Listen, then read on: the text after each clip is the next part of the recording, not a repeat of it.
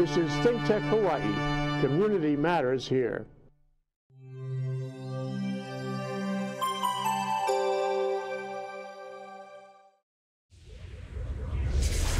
Good afternoon, welcome to Asian Review. I'm your host, Lily Ong. It's nice to be back in the studio. Happy New Year.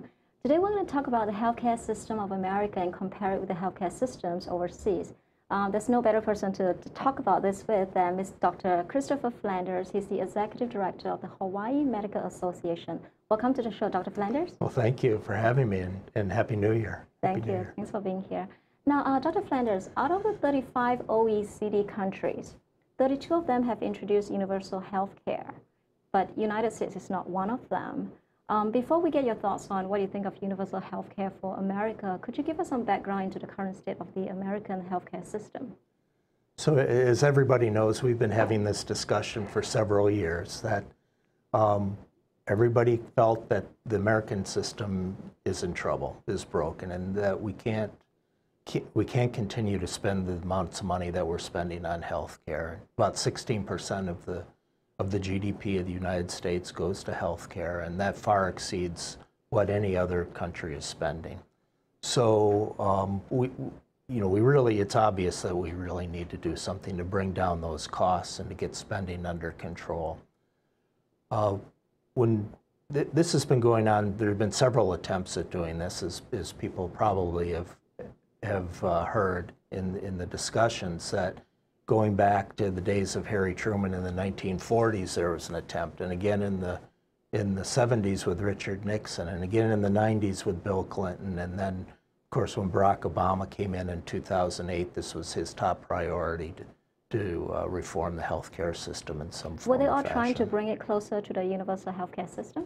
That certainly is part of the discussion, or was part of the discussion, and continues to be.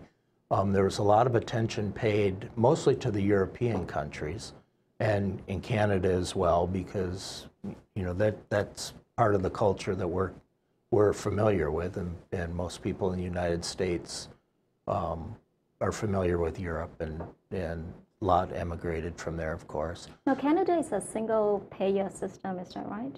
Yeah, Canada is. It's a single-payer system, although each province, which is their equivalent of the states, sets up their own system. Mm-hmm. But it's all regulated and administered by the federal government in Canada. And a lot of states are that way. There's universal health care, which sometimes gets confusing because there's single-payer and there's universal health care. Universal health care simply means that everybody has insurance, mm-hmm. and that they've got coverage for illnesses. Mm-hmm. Single payer means that's all comes from one source. The other option is that— And when you say all comes from one source, it could be from the government or the individuals, right? Yeah, it could be from government, it could be from individuals, it could be from employers. Mm-hmm. But somehow then that has to be fixed at the price side, so there's not a lot of competition. Mm-hmm. The other option is just the mandate that all employers supply insurance similar to what we have here in Hawaii, mm-hmm. or that all individuals purchase insurance like mm-hmm. they've got in Massachusetts. Well, we do have a legal mandate right now that Americans are supposed to have health insurance or they pay a penalty. But despite that, there's about 26 million that are uninsured. So, right. Is there no oversight in the mandate? Yeah, the oversight is supposed to come from the Internal Revenue Service, and they've been spinning their wheels trying to get that engaged. If you notice that on your tax forms, there's a spot in there that has the amount that's been paid on your health insurance, or whether or not you've participated in health insurance. Mm-hmm. So there is that mechanism, but the enforcement hasn't really been there yet. Mm. I see. When I look at the Obamacare, I think that was the closest America ever came to having universal health care. Mm-hmm. And then when Trump came on board, he was trying to repeal Obamacare. But with Trump Care, it would actually put 20 to 40 million more people mm-hmm. out of insurance. What do you think about that? I know eventually it did not go through. What are your thoughts on that? So in people having insurance and having access to health care is one of the priorities of physicians, and that we feel very strongly that everybody needs to have access to good quality health care. And if that's getting through insurance, we're all for that. You know, the whole Trump thing about doing away with a mandate, I think is more about political philosophy than it is about a working combination to have everybody get access. Mm-hmm. So we didn't really like that. And a lot of the reform propositions that were put forward in the United States Congress, the American Medical Association, of which I sit in their House of Delegates, we oppose those just based on that we feel very strongly that everybody needs to have access to quality care. Mm-hmm. And when we look at the World Health Organization ranking and even the ranking mm-hmm. by the Commonwealth Fund, America was ranked last in the Commonwealth Fund ranking. Yeah. They were looking at 11 developed countries. And even in the World Health Organization ranking, where there's 195 countries being looked at, America was ranked number 37 mm-hmm. in overall. What are your thoughts on that? I mean, yeah, and that is part of the concern, of course, right? So why? Do you think much about those rankings? Do they? Yeah, I think we have to pay attention to those. We're spending more money than anybody else. You would think we'd be at the top, and a lot of that is the access issues that we have pockets in the U.S. where we don't have good access to health care.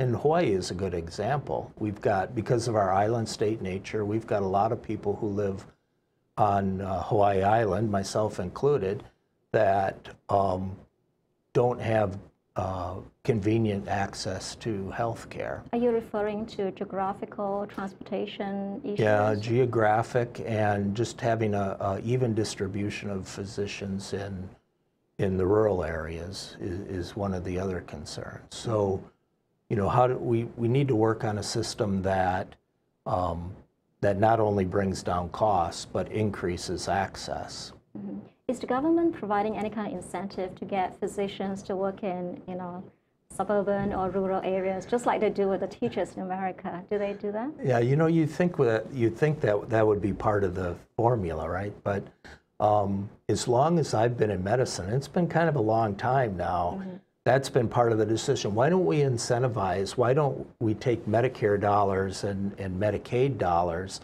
and pay the rural physicians a higher rate than the urban physicians? But the truth is that it's usually the reverse, because the cost of doing business is higher in the cities than it is out in the countryside. So that incentive part of it isn't there. Now it's common to have some primarily state-centered incentives. Like here in Hawaii, we've got a guaranteed student loan forgiveness program that if a physician graduates from medical school and goes and practices in an underserved area for a given period of time, say 5 years, then the state will forgive those loans. Mm-hmm. And those have shown some promise and some success. Was Hawaii the first state to do that, or? No, that's been fairly common, and actually we had to work kind of hard to get that program put into place. Those programs have been around for quite a while. It used to be that there was the National Health Corps set up where, and you remember the show Northern Exposure, where it was the young doctor who was put in this small town in rural Alaska, and that was part of that whole program to pay off the loans. And so it's those kind of things that we really need to implement, I think. And is the funding for those programs coming from the state side, or? It's kind of a mix. Here in Hawaii, there's a grant that we receive from the federal government that is a matching grant. So every dollar that the state puts into it, the U.S. government will match that. Mm. So it's kind of a partnership on that. Now, would you agree that, you know, not only do we need more doctors in rural areas, we need more doctors across the board? Do you think we need that? Yeah, I think we do. The studies here in Hawaii have shown that even Honolulu is short on physicians in some specialties. And if you agree with that, may I ask, and correct me if I'm wrong, why would the American Medical Association advocate for a cap limit on the number of doctors? Oh, I don't know that they are advocating for... Or medical students, I'm sorry, medical students. I think there's a cap limit on that. No, we've actually, the last few years, have been advocating for an increase. And not just in the number of students who are in medical school, but what's probably more important at this point is the number of postgraduate spots that are available. And those are the spots that train this, not just the specialties, but family practice, internal medicine are considered specialties, but they're primary care specialties. But there aren't enough of those spots for every graduate from a U.S. medical school to be able to do that. And that's, without that extra training, you really can't practice medicine. And as you mentioned, United States spend about 18%, 16 to 18% of the GDP on healthcare cost. Do you think the massive, I'm guessing it's massive, the massive insurance that comes from malpractice plays into that entire cost calculus? Because America is such a litigious society. How big of a chunk is that coming from malpractice insurance costs? So, yeah, malpractice insurance does play, or not just the insurance part of it, but the response to the threat of litigation also plays a part. And most people have probably heard the term of defensive medicine, where tests that might not normally be ordered get ordered just so they can protect themselves in case they're sued. For example, somebody comes into the emergency room with a headache. They may get a CT scan, a CAT scan, or an MRI just to rule out that there's not a bleed in the head that's causing the headache. So there's a lot of maybe unnecessary or preventable procedures that need not have happened. Well, it's all how you define necessary and unnecessary. And in the system that we have now, we spend a lot of time and effort arguing necessary versus unnecessary testing. What about giving the choice to the patients? Are they well informed enough to decide, should I proceed with such a procedure or not?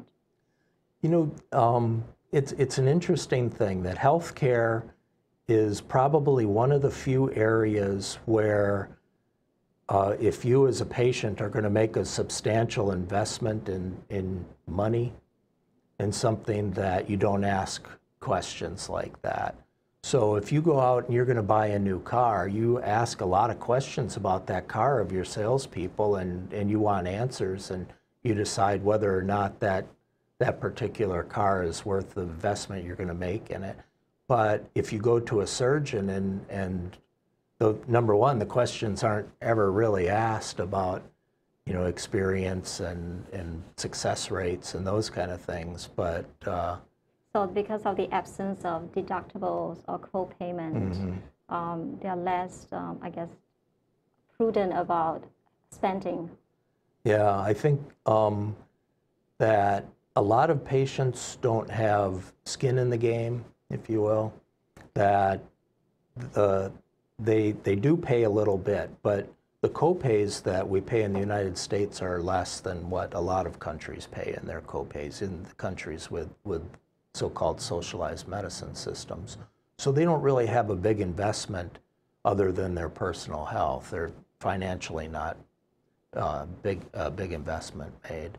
So they don't, they don't feel like they're pushing to ask those questions. There's been talk about different ways that we can have some kind of patient investment in their own health care, and either with positive reinforcement with rewards for doing appropriate behaviors, or stopping inappropriate behaviors, smoking and so forth, losing weight. Yeah. Well, thank you so much, Dr. Flanders. We're going to take a little break here, and when we come back, we're going to compare and contrast some of the healthcare system in the world with America's system. Thank you so much. Hello everyone, I'm DeSoto Brown, the co-host of Human Humane Architecture, which is seen on ThinkTech Hawaii every other Tuesday at 4 p.m. And with the show's host, Martin Despang, we discuss architecture here in the Hawaiian Islands and how it not only affects the way we live, but other aspects of our life, not only here in Hawaii, but internationally as well. So join us for Human Humane Architecture every other Tuesday at 4 p.m. on ThinkTech Hawaii. Aloha, I'm Richard Concepcion, the host of Hispanic Hawaii. You can watch my show every other Tuesday at 2 p.m. We will bring you entertainment, educational, and also we tell you what is happening right here within our community. ThinkTech Hawaii. Aloha.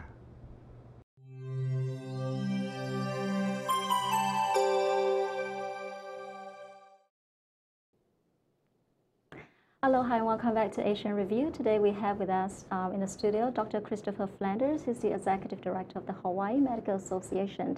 And he's here with us today to compare and contrast the American healthcare system with those overseas of similarly developed nations.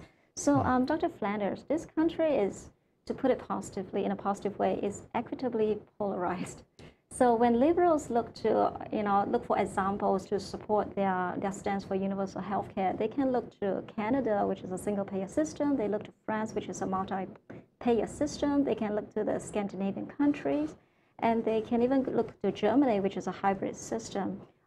Could you share with us what are your thoughts on some of the, European systems? There's a lot of attention paid for that, and I think that primarily that attention was geared at the European areas rather than some of the other areas.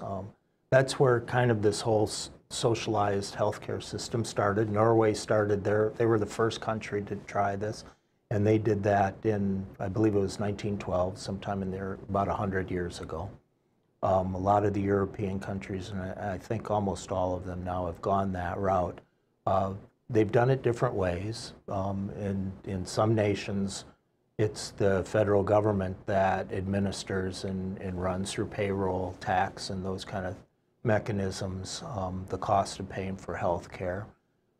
In some countries, there's a mandate either to the employees or to the employers that they supply their own or their workers' health care. And how are they doing financial-wise? Is there, I imagine there's a huge financial strain. I know Britain is a truly socialized, it has a truly socialized healthcare system, but they are sort of collapsing under the financial strain. Yeah, they are. We're having trouble with trying to control the rising costs of healthcare, but every other country is having problems controlling their healthcare costs too. It's not something that's unique to the American system. The healthcare inflation is worldwide, and a lot of that is geared because of the increasing technology that we use in healthcare. The things like the sophisticated studies like the MRIs and the new PET scans that are kind of nuclear based. Those aren't cheap, and so those have all cost money. And unfortunately, when they do the ranking, they don't look too much into those innovations. They do take a peek at it, and they they compliment U.S. on innovation in medical technology that really benefits citizens across the world. But there's other issues they look at, like accessibility, quality of care, and outcomes, and so on and so forth. Yeah. Those kind of things are hard to quantitate. So I think that unless it leads directly to improvement in longevity or increased quality of life that's measurable, that it doesn't get a lot of attention. But those are things that every country is trying to deal with, is to how we control the overall costs of healthcare. And like you mentioned, Britain is. My wife and I went to London last year, and we met with a couple of families from Britain, and they all remarked that Britain is billions of dollars in debt in paying for their healthcare system, that it doesn't pay for itself, even with the taxes that are charged. And of course, nobody wants to pay more taxes. So, they're trying to struggle with that. And Norway is highly socialized too. Do you think is. it's because they are, supported by their massive oil reserves because they have money coming in from other sources to support that kind of system? Yeah, it's absolutely oil in Norway. Yeah, the way they've got that set up is that this is kind of off on a tangent, but the federal government owns the oil fields, and they contract with the oil companies to pull out the oil, but the oil belongs to them. So all that money comes into the country, and that's used to pay for health care and a lot of other things. It's really a very progressive and interesting nation. We know the French system was ranked #1, among the OECD countries. Is there any good from the French system that you think we could take and implement it here? There are a lot of the ideas about the access and the ease in getting into the healthcare system, because as we all know, the healthcare system is difficult to navigate once you get in. When things happen, they tend to happen fast, and they tend to progress very quickly. And people end up just getting swept along with the flow of the healthcare system, whether it's in a clinic or in the hospital. France, I think, maybe has a better grip on that. Their costs tend to be fairly low, and I think that's because the prices get set a little bit tighter. And that's where a lot of the countries have focused their attention now, is some central mechanism to fix prices. Japan, if we move over to Asia, for example. If I could interrupt you just when you said, the intervention on the prices, are they trying to fix the prices on the insurance products or prices on the medical system itself? Because that's it's kind of both. That it's not so much on the premium side, although that probably comes along with it, but on the payment side. For example, I was going to get into Japan. Maintains very tight control over their fee schedule. So even though people might have different insurance companies that are paying the physicians in the hospitals, all physicians in all hospitals get paid the same for the same procedure. So there's no competition, really. It's single payer, even though there are multiple companies that are paying in. Then what they can do, what the federal government in Japan can do, is that they can regulate the budget by adjusting that fee schedule up or down. If they've got to tighten up on the amount of money that's going out, they lower that fee schedule. So earlier we talked about some of the examples, the liberals will look to. I'd like to mention examples that the conservatives frequently look to besides Japan, and that's Singapore. Have you heard much about the healthcare system of Singapore? I don't know that much about the healthcare system. I know that they've got a socialized program, more or less, and a universal system, but I'm not that familiar as to how that's set up. Yeah, well, I'm from there, so if you don't mind, I'll share a little background. No, absolutely, love to hear it. So the conservatives sort of hailed that as the gold standard. In fact, Fox News was advocating for America to copy Singapore, healthcare miracle. So in Singapore is based on 3 M's. That's the MediSave, MediShield, and the MediFund. So the MediSave is a mandatory health savings account. Every Singaporean workers have to contribute 7 to 9.5% of their wages into that account. And this pays primarily for routine care. And it pushes the customers to look at routine care as a product. Just like when you buy your shoes, when you buy your bag, you would think before you pay. Versus you were giving a good example about how people in America, they don't ask those questions. They'll just go with the procedures that's being recommended by the doctor. But in Singapore, because it's coming out of their own pocket, essentially, they would inquire, is this necessary? Why am I doing this? And then we have the MediShield, so that when they hit the deductible, they can move on to the MediShield, and that would cover, the additional cost. So everybody has MediSave, and MediShield is optional. We're automatically enrolled, but it's optional. You can opt out of it. And there's also a safety net, which is the MediFund. and that is funded by an investment income of a $3 billion endowment. So we don't touch the principal. And for 2018, we will just be using the investment income from 2017 to pay for those who absolutely cannot pay. So it's sort of a payer of last resort. I know that America has sort of been looking at the Singapore system as well. Do you think such a system, based on just how I briefly described, do you think such a system will work in the United States, a mandatory health savings account? Yeah, I'm intrigued by that idea because prior to the Affordable Care Act, there were states that were developing the medical savings account systems, and I had one for several years.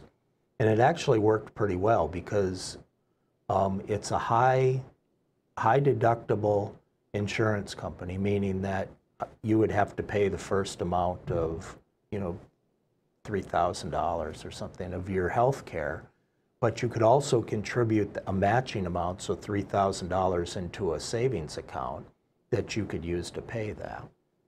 Now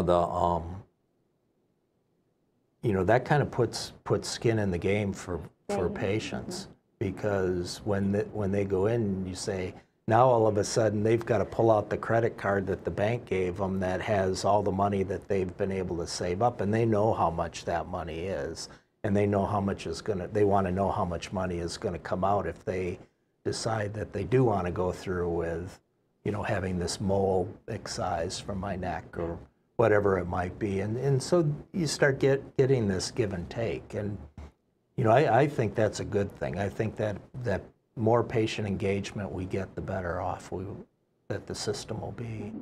I think you hit the nail on the head when you say it gets the patient's skin in the game. And Singapore system is truly the only universal healthcare system that gets the patients to pay for the chunk of the healthcare cost. The government actually pays just a quarter of the patient cost in the country. Yeah, so instead of having the insurance pay for most of the cost, which is evident in Western Europe and United States, the patients are the one that pays the larger chunk of the cost. Yeah. So they're forced to take responsibility for their own health. I want to talk a little bit about the pharmaceutical costs, because I know that's skyrocketing in the United States too. Yeah. Why does Medicaid prohibit, there's a law that prohibits them from negotiating down the prices of the pharmaceutical products. Why is that? I don't know what the history of that is, because to me and to a lot of people, that just doesn't make any sense. We negotiate on the price of everything else. Why is that? Is there such a carve out? I don't really understand. And there's been a lot of attention paid to the cost of pharmaceuticals as a whole, as to the last 5-6 years or so especially.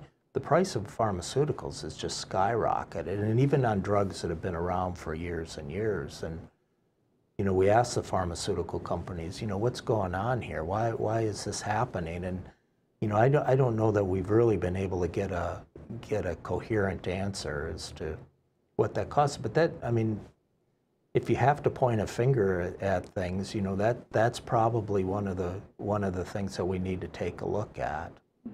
Do you think the doctors should bear some of that responsibility too? Because I know that pharmaceutical companies will sometimes woo doctors with incentives. They'll send them to resorts, expensive dinners, gifts like that. Is there any ethical oversight as far as, where does the line stop?